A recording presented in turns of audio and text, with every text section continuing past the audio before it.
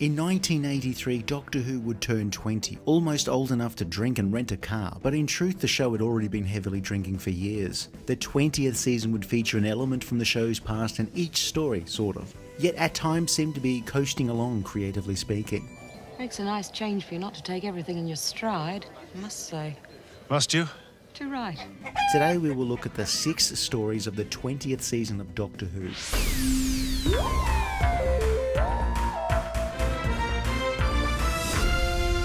The 19th season of Doctor Who had seen Peter Davison establish himself as the Doctor after Tom Baker's record-busting tenure. There'd been a move to a twice-weekly broadcast slot in the UK that brought with it a big boost to the show's ratings and public profile. The 20th year would be a celebratory one in many ways, with Doctor Who's fanbase and public goodwill about to reach its 1980s peak.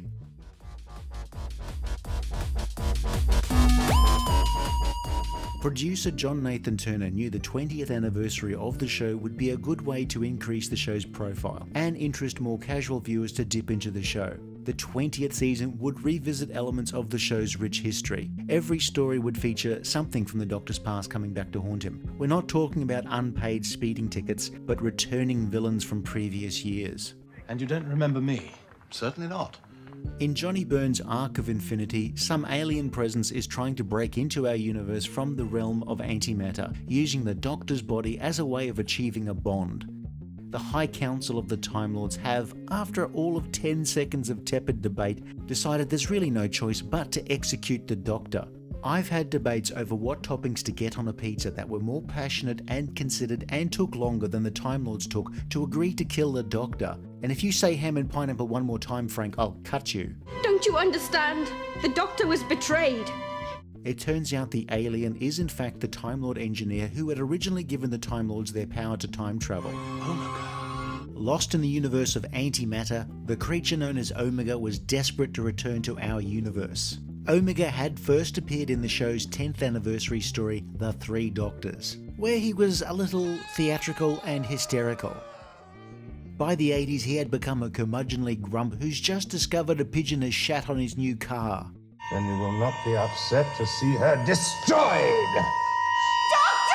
Originally, Omega was meant to be called Ohm, which is just Who upside down, but realistically, Omega sounds way cooler and less like a name you'd give to an electrical apprentice. Arc of Infinity reintroduces Tegan, who, after being fired, I'm shocked, is no longer dressed like an air steward, but instead embraces whatever look this is meant to be. Tegan was never actually written out last season, she was always returning, but here the galactic forces of coincidence are at work. She just happens to wander into Omega's TARDIS looking for her possessed backpacker cousin, who's working as Omega's unpaid intern. Working for a Time Lord isn't all that bad, it looks good on your CV, though the hours are pretty harsh. Arc of Infinity had some location filming done in Amsterdam, for reasons best known to producer John Nathan Turner. I mean, it's cool and all, it's more interesting than running around the streets of West London. Doctor Who was not well known in the Netherlands at the time, so people seeing Peter Davison as Omega running around the streets with his face peeling off really thought that bloke from All Creatures Great and Small had let himself go. This story would see us return to Gallifrey for the first time in a few years. Gallifrey looks quite comfy here. There are more sofas than DFS and seems like a nice place to get a coffee served to you by a 700-year-old barista. The president of the High Council is the Doctor's old teacher Barusa. And of course, there's the head of the Gallifreyan Guards, Commander Maxwell. Yes, most of you will know that actor Colin Baker would go on to take over the lead role in Doctor Who after Peter Davison left, but no one really expected him to lobby for the role so hard. I'm the Doctor. His ridiculous costume, complete with a helmet that's just a little over the top, isn't even close to the silliest thing that Colin Baker would wear on the show. Your death will be far from dignified and painless. Arc of Infinity is quite average. It's not terrible, but certainly not amazing. If it was Batman, it would be Val Kilmer. For every element of design or special effect that works, there's another that's underwhelming. Omega's new costume looks suitably evil, but his reanimated chicken henchman should have stayed in the coop. Guest star Michael Gough had a connection to Doctor Who in that he had at one time been married to Annika Wills, who played Polly in the 60s. Of course, a lot of people know him better as Alfred from the 90s Batman movies. Didn't I tell you? I got the sack. So you're stuck with me, aren't you? So it seems. Snake Dance is a direct sequel to last season's metaphysical offering Kinder. Tegan is once again under the spell of the Mara and diverts the TARDIS to the planet Nyssa, where the Mara had been thought defeated 500 years earlier. An anniversary ceremony is to be used by the Mara to return, with Tegan infecting the son of the planet's ruler, who is, yes, Martin Clunes. While his wardrobe is suspect, his performance is miles better than Doctor Who usually got from a younger performer at this time. Are you just here to know they are being bored? Yes, do you know, I rather suspect I am. After all, what else is there to do? Even the other sitcom star, known as that guy from Bread, is better than we'd usually see in this type of role. It's a well-cast story, but the luck of the draw means that clips of Snake Dance are occasionally trotted out to embarrass Clunes when he appears on a talk show. Oh, Martin. The Doctor tries to warn the locals about the Mara's impending return. It must be called off, at least until my companion is found. Oh, certainly. What? Yes, I cancel the whole thing at once. And now my assistant will show you out. And of course he comes across as a raving lunatic who's really quite easy to ignore. Davison trying to play authoritative rarely comes across that well. The Mara will reoccur as a physical fact! But never this poorly. Kill them. Maybe that explains why he's always being sentenced to death. Like, a lot. The Fifth Doctor might possibly be the most nearly executed Doctor ever. Not again. In trying to work out how to defeat the Mara, the Doctor gives Tegan an iPod to listen to calm music to distract her. Hello? Is it me you're looking for? Snake Dance is not a favourite of mine for various reasons. The banter between the guest cast is great, and its production design is quite decent for the time. However, I've never been enamoured with the forgettable plot and a climax that seems a little stagey. Christopher Bailey had a difficult time working on his first story for the show, but apparently found Snake Dance a much easier time. He'd written the story to better suit the production's resources, so the snakes aren't so big, but honestly they're only slightly less shash compared to Kinder. Mordrin Undead by sometimes director, sometimes writer Peter Grimwade is a story of three mysteries. One really interesting, one fairly interesting, and one less than interesting. It's like interviewing the stars of the Three Amigos until you realise one of them is Chevy Chase. Mordrin Undead would be the first of a trilogy of stories that would bring back the Guardians. Back in season 16, the Doctor went on a search for the key to time, at the behest of the White Guardian. Having achieved this, the Doctor was confronted by the White Guardian's opposite number, the Black Guardian. Years later, he's still harbouring a grudge, like The Rock after he found he wasn't invited to the barbecue at Vin Diesel's house. The TARDIS lands on an ornate but deserted spaceship with a mysterious transmat capsule aimed at Earth. Meanwhile, a willful schoolboy steals a car and crashes it. Turlough is mysterious, and it's implied he's not from Earth, but if you're expecting any proper origin for him, you'll have to wait until next season. Turlough is offered a deal where if he does a small favour for the Black Guardian, he'll be helped to leave Earth. Then tell me who you are. Your guardian. One who has your interests at heart. One small problem, that favour is to kill the Doctor. Who are you? Meanwhile, the TARDIS crew are separated, with the Doctor and Turlough heading to Earth in 1983, where they meet one of Turlough's teachers, a retired Brigadier Lethbridge-Stewart. Well, who are you? Meanwhile, Tegan and Nyssa have ended up on Earth in 1977, where they also meet a retired Brigadier Lethbridge-Stewart. And then there's the injured creature who may or may not be the Doctor. After all, if I was suffering from amnesia, I'd be the first to know about it, wouldn't I? The idea of one of the Doctor's former companions teaching at Turlough School as originally conceived was meant to feature one of the Doctor's first companions, schoolteacher Ian Chesterton, but somewhere along the line the script was tailored to feature the Brigadier. Easily the former companion least likely ever to be found teaching in a school. In fact, I would have been less surprised if the former companion turned teacher was Sarah Kingdom.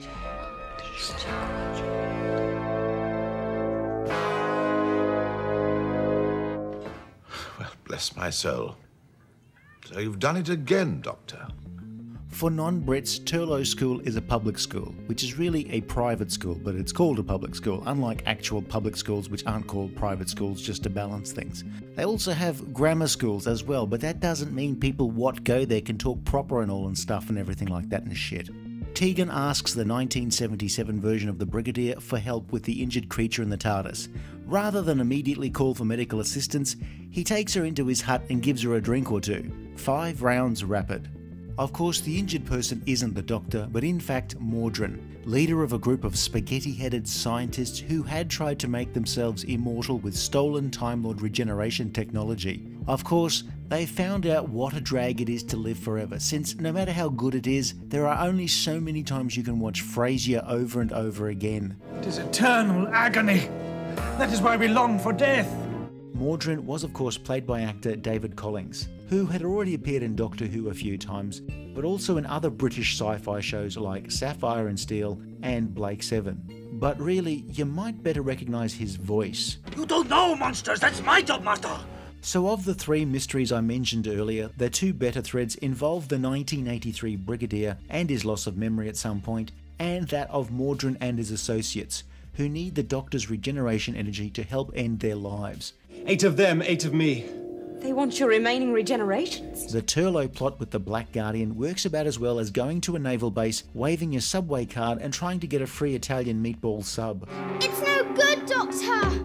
Mordrin Undead has nice eccentric designs for the spaceship, which at the time made a big change from the sterile or industrial looking ships we were used to. Of course, it still looks like an airport lounge, but it's a classy one where you get a cheese selection and wine.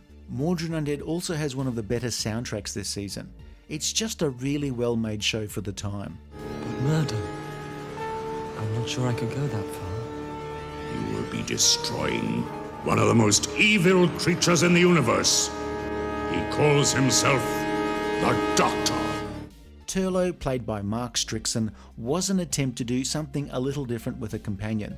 Make them dangerous and unreliable. Of course, if Turlough was to actually fulfill his contract with the Black Guardian, it would have been a very short show. So Turlough ends up being a coward, one who has a decent technical grasp and a fair idea of the universe beyond Earth, but really doesn't know what to do with it. This season we learn very little about him. He doesn't like Earth, and as far as his school is concerned, he's an orphan that has his needs taken care of by a rather odd solicitor. His full origins would be revealed next season, and only revealed in his last story. Destroy him now! Of course, as someone tasked with killing the Doctor, the problem then becomes, how do we stop him from killing the Doctor? Turlough's natural cowardice and laziness are one way, and having him separated from the Doctor is another. As a mechanism for murder, Turlough seems about as effective as a soap bubble. What more do you want of me? You will remain on the ship and witness the nemesis of the Doctor. Terminus teaches us what goes up must come down. It's Sarah Sutton's last story, with the decision for Nyssa to leave being made from the production office. For various reasons, Nyssa spends most of the story being ill while romping around in her grandmother's underwear. Turlough's still trying somewhat half-heartedly to kill the Doctor.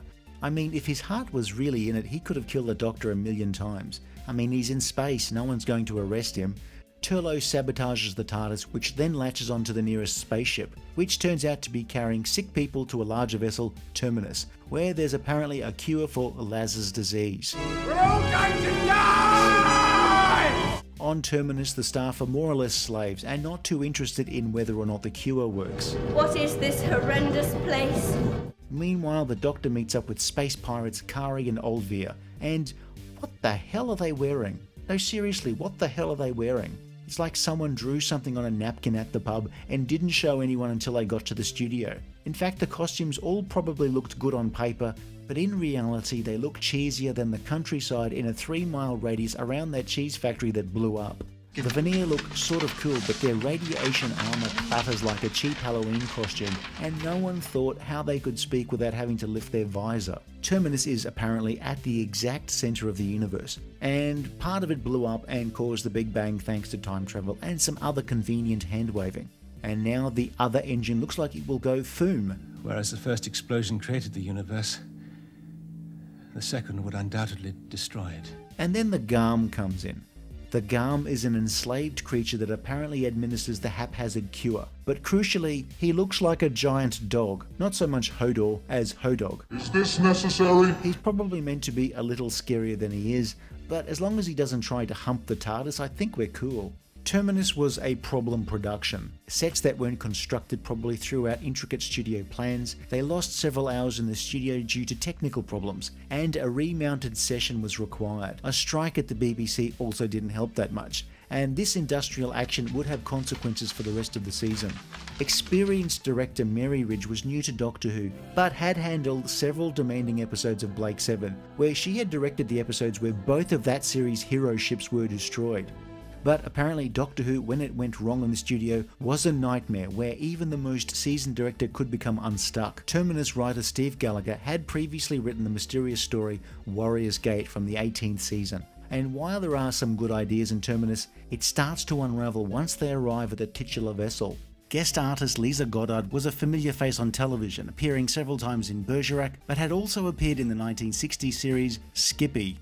Terminus also deals with the problem of what to do with so many companions and guest characters in a fairly unimaginative way, by having Tegan and Turlough completely divorced from the main plot by crawling around vents and corridors for the bulk of the story. This could have been an opportunity to have them bond in a meaningful way. You're weird, Turlough. Instead, their scenes are like a collection of quick cutaways with absolutely no meaning. Like when you're driving along the highway and you see someone stopped by the side of the road, and before you have a chance to think about stopping and offering assistance, you've passed them and completely forgotten them 5 minutes later. You heartless bastard, I could have used some help calling for roadside assistance since I didn't have my phone with me. Let's go back. No! I've enjoyed every moment of my time on the TARDIS and I'll miss you both. But here I have a chance to put into practice the skills I learnt on Traken. Package deals are available for travel to Terminus. For $29,999.999, you can get one-way flights, 7 nights accommodation with included continental breakfast, and a complimentary treatment for Lazar's disease by a giant flea-ridden dog. I shall not say that again. Kill the Doctor! Enlightenment is what they call in the cask wine industry good piss. This must be what they give the crew. The White Guardian attempts to warn the Doctor about some danger, and the TARDIS lands on what looks like an Edwardian yacht during a race. The crew don't know too much, and the officers are just this side of creepy. Like when you visit a waxworks museum and only you can see the exhibits winking at you. The yacht is not what it seems. The crew are actual humans crewing the vessels, but the officers are Eternals. Not those ones. Powerful beings who cannot entertain themselves without the thoughts of ephemeral humans. There's no malice, yet the Eternals with their great power are somewhat patronising. Superior beings do not punish inferiors. A bit like a Kardashian trying to empathise with a Walmart cashier. The captain of the yacht is racing others like himself, superpowered blank slates, who are competing in any number of sailing vessels from Earth's history. We're not on a yacht, we're on a ship. A spaceship. The prize, it seems, is enlightenment. One of the Eternals is playing the game a little more aggressively than the others. Doctor Who at this time only occasionally dabbled in concepts being more tangible. This is a story that's more towards fantasy than pure science fiction, but not quite as overtly as some eras of the show. Enlightenment was, and I'll use a caveat here, probably the first story written by a woman, Barbara Clegg, was directed by Fiona Cumming, and featured a female villain. It's easily the best story of this season, with an interesting plot for each of the characters. Tegan has her eternal stalker fan, who's utterly besotted with Tegan. He literally wants her for her mind. Turlough is trying to find his place in the universe. I mean, he doesn't want to kill the Doctor, but he's also not 100% sold on being a cosmic do-gooder, feeling out whether he could benefit from the eternal Captain Rack, who also seems to serve the Black Guardian. Linda Barron was probably best known at the time for appearing in Ronnie Barker's sitcom Open All Hours, but she'd previously worked on Doctor Who, not on screen, but as the singer heard on the soundtrack of the 1966 story The Gunfighters. Barron chews the scenery, and it's nice scenery. The BBC never had a hard time realising period settings. The special effects are generally better than you'd expect, though they have a quaint visual effects department feel about them. Industrial action nearly wiped out this story, with revised studio sessions meaning some roles had to be recast due to actor availability. What's a little naff? The vacuum chamber with its giant lever looking like a hand-me-down from Land of the Giants. Here's a story from the season where nearly everything worked. The cast each had meaty enough roles, and the BBC managed a reasonably high quality production. It's also a rare example of a story where there had been an attempt at atmospheric lighting. Compare the TARDIS console room in limp home mode here to the drab look it normally had in other shows of this season. The Guardians play a much bigger role in this story, and both the White and Black Guardian appear together. Both were played by the same actors who'd played the roles in 1978. Valentine Dial, with his booming voice, is mostly great. The Guardians, for whatever reason, now have dead birds on their heads. Normally when I have a dead bird on my head, I would scream like a child until somebody disposed of it. But these two pros just get on with the job. Turlough would later become a noted writer of spy fiction. His best-known works revolve around the super spy Tyler, in novels such as Yellow Streak, Hasty Retreat from Fortress Evil, and the classic Oh God, Please Don't Kill Me, I Surrender. The King's Demons wasn't meant to be the season closer. That's just how things worked out. The TARDIS lands in 13th century England, at a time when even the locals would pine for the good old days of the 12th century. Kids these days with their newfangled pubic lice. King John is holding court in the castle of one of his noblemen. The problem is, according to history, he's supposed to be in London. King John is a rather bloodthirsty fellow, singing a song about killing and conquest, and has an equally loathsome champion with an outrageous French accent. To be held in custody against your continued good behaviour toward our sovereign lord the king. The Dr. Tegan and Turlough arrive in the middle of a tournament.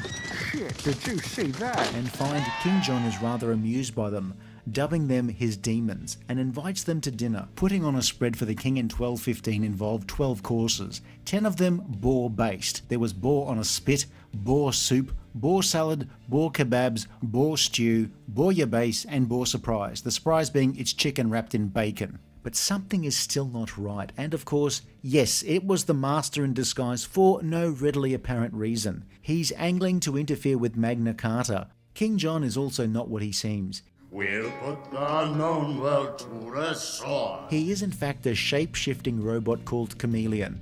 After a fairly simple battle of wills, the Doctor bundles Chameleon into the TARDIS and the robot asks to join the crew over Tegan's objections. Why over Tegan's objections?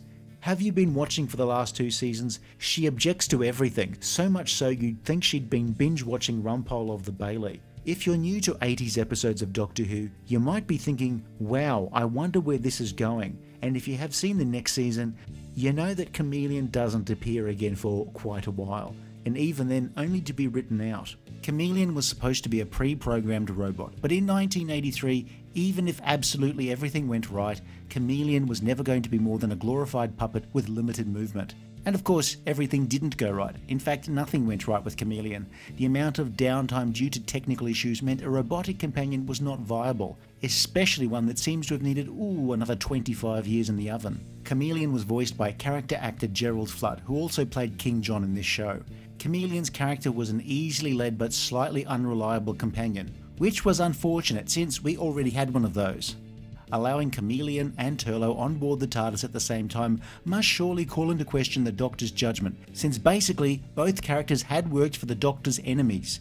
It would be like JFK hiring Lee Harvey Oswald as his bodyguard.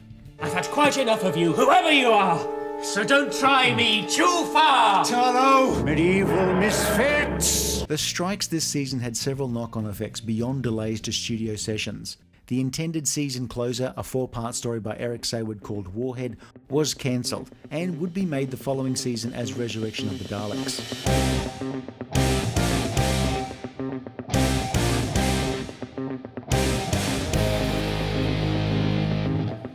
Rising up, back on the street, in my time, took my chances. When the distance, now I'm back on my feet. Just a man and his will to survive.